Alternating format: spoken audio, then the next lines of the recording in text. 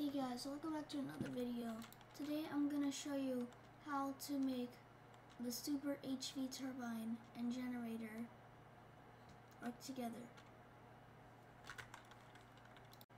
Okay, so what you first want to do is get yourself a superconductor platform.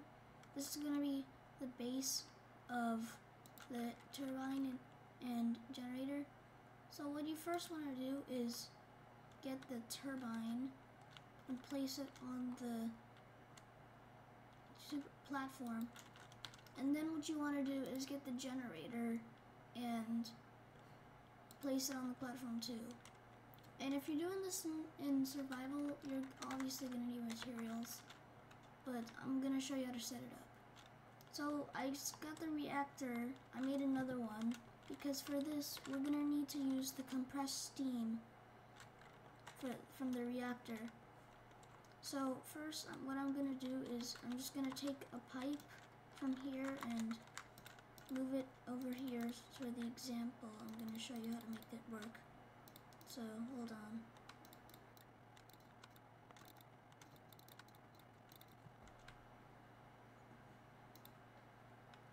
Okay, so I have the steam, I have the pipe hooked up. The steam is coming through. I'm going to, you also need like 2 steam coolers, so I'm going to place these here, like so.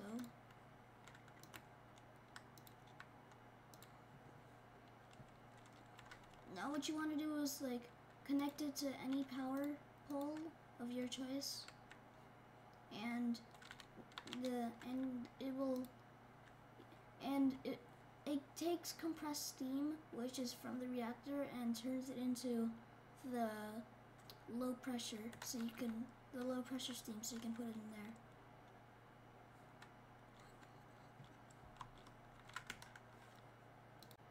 there. Okay, so if you have all the steam and going into the super HV turbine, it should be running like this and should be giving off this much power.